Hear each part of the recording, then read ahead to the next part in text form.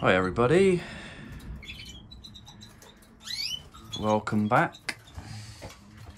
Thought I'd do a quick update. Just got back from Exmouth. Just changed all the bedding and give them a quick clean out. Yeah, so I thought I'd do a quick update to let you know where we are. We have got some chicks. The furthest along being my little project with the clear red and the red black hen. And she got 2 chicks in there, doing quite well.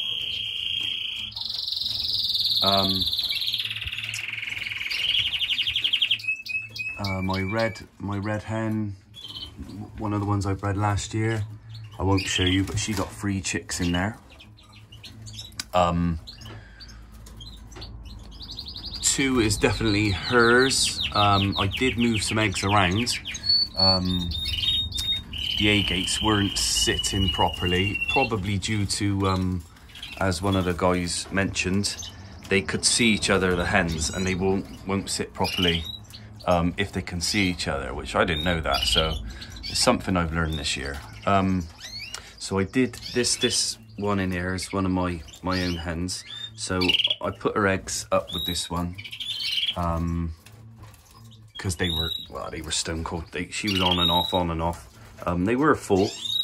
I think one of them might have made it because one of the chicks, although it was really early days, does look a little bit darker. So it's probably one of the A-gates, which that will be a bonus. So yeah, there's 3 chicks in there doing quite well. I think they got to be about 3 days old, something like that. Yeah, so the A-gates, none of them, they wouldn't sit very well. Like I said, they could probably, like some of the chaps have said, probably seeing each other is sort of put them off sitting tight. So, like I said, I moved her eggs up, so hopefully we get a chick from this one.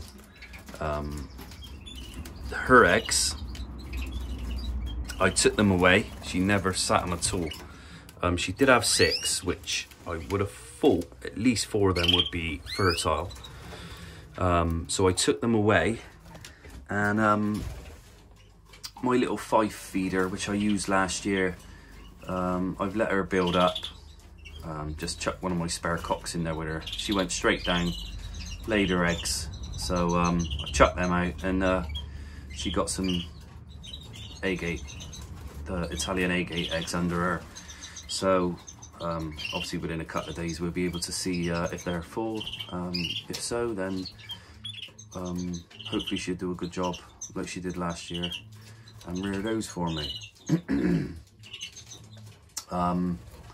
Yes, so this hen in here, this is a different hen of mine. My other spare hen, if you remember in the one of the last videos, I did have one of my hens that she built up, laid, had full eggs, and then just all of a sudden didn't look great, all puffed up and didn't sit. So retired that one. She's I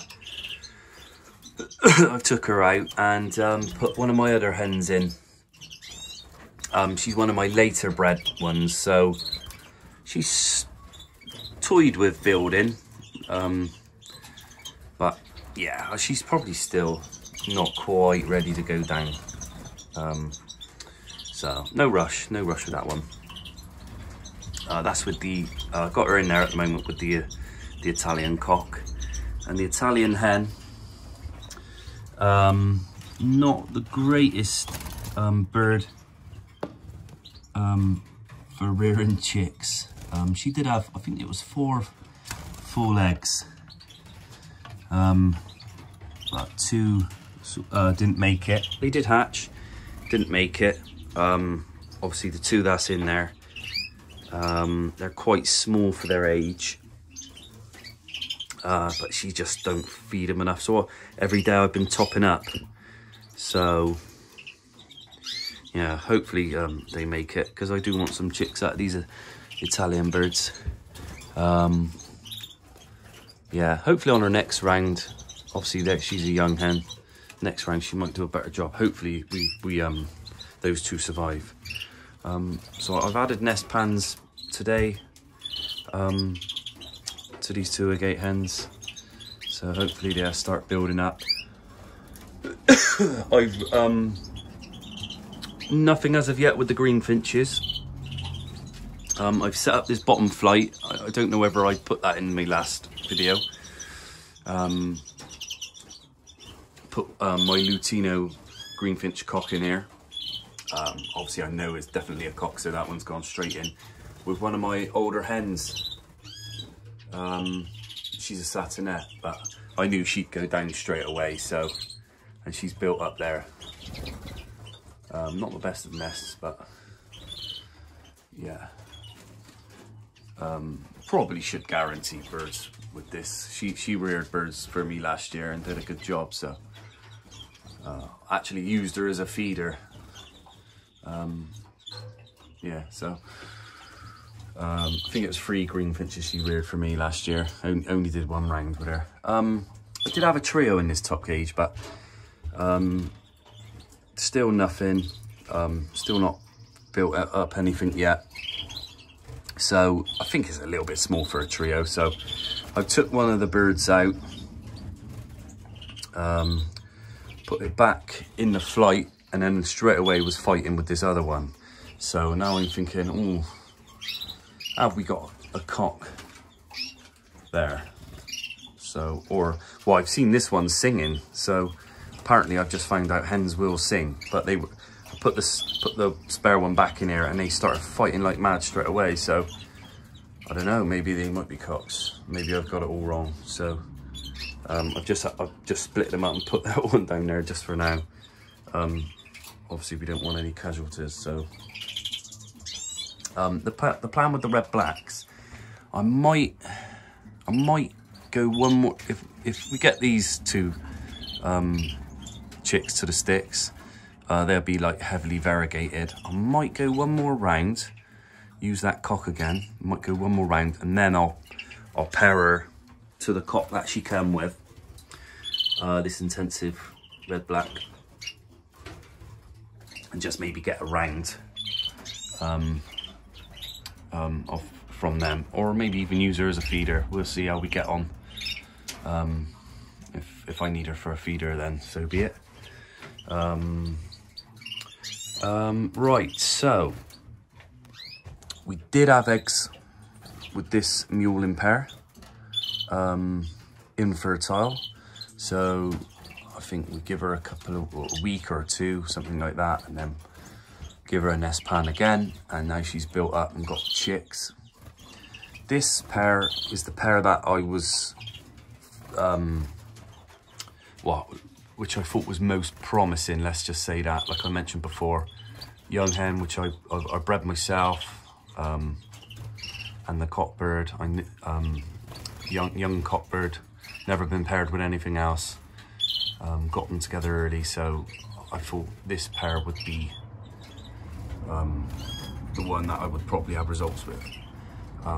Although she built up and then didn't lay anything, so I took the nest away, and then recently, or a week ago, give her a nest site again, and she's gone straight down, sorry, and laid. So maybe in a day or 2 we might be able to see if there's anything full in there. Yeah, give her a bit of cover. Now, I know canaries don't really need that. I mean, is it gonna do anything? I don't know. Yeah, so I'll just give her a bit of cover. Just recently added a nest pan to this pair, because her eggs were also not full. So yeah, we'll try these again. Probably a little bit early still with the old goldfinches, but we'll see. Plenty of time. Oh, also some more news with the bread poles. Now, it's not been a good start with these. As you can remember in my last video, over the moon with my little pair of red poles, never kept them before. Within a couple of weeks, hen puffs up, and then obviously we all know what happens after that. So I was left with a cock, and then did a trade with some guy, as I mentioned before, and we got another hen. Lovely little bird, actually. Beautiful. I don't know, it's a bit dark in here now, so it's hard to see. Lovely little hen. They were beaking straight away. She was dead keen to, don't know whether she was ready to go down, but I don't know, beaking and all that malarkey, so I thought it won't be long before she goes down. Then my cockbird decides to puff up and didn't look great. Caught him and he was looking a little bit thin, so give him some meds. Usually when they puff up, they're no good. They normally just die anyway, but I thought I'll give it a go. Started to look a little bit better,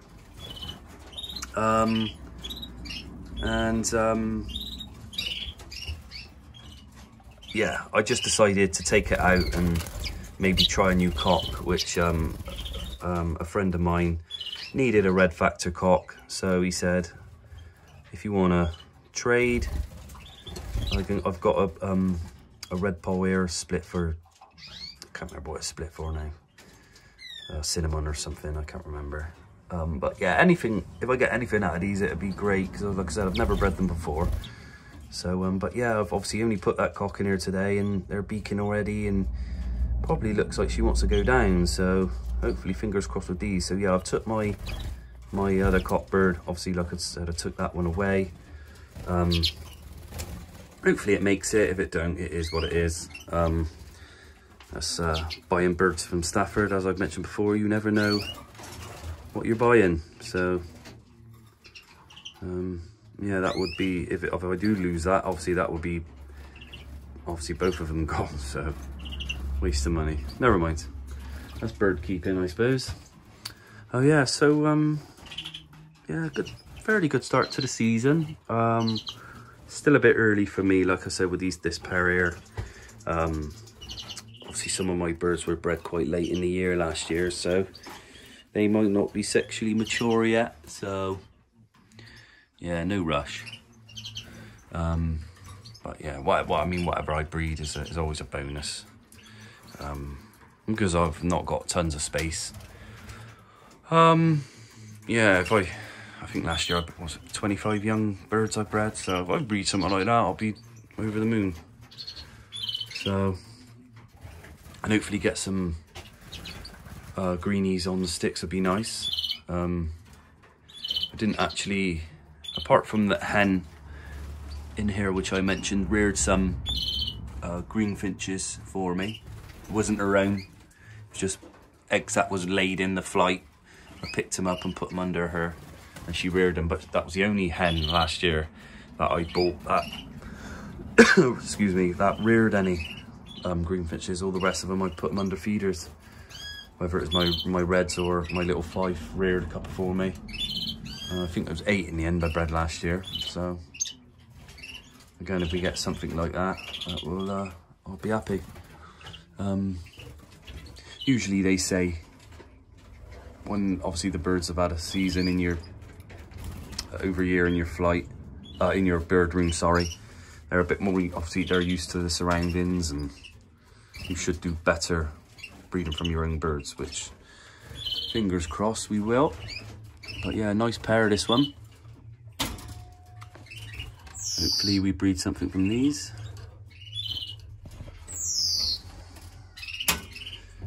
Yeah, so that's where we are for now. Fingers crossed, I might do a little short in a few days. I'll let you guys know if these are sitting on full eggs. That would be great. Never bred mules before, so it'd be a box ticked if I do that. Whether I breed them again, who knows? If I breed any at all, that is. We'll see. Yeah. Right, we'll do a video in maybe another week or so, probably.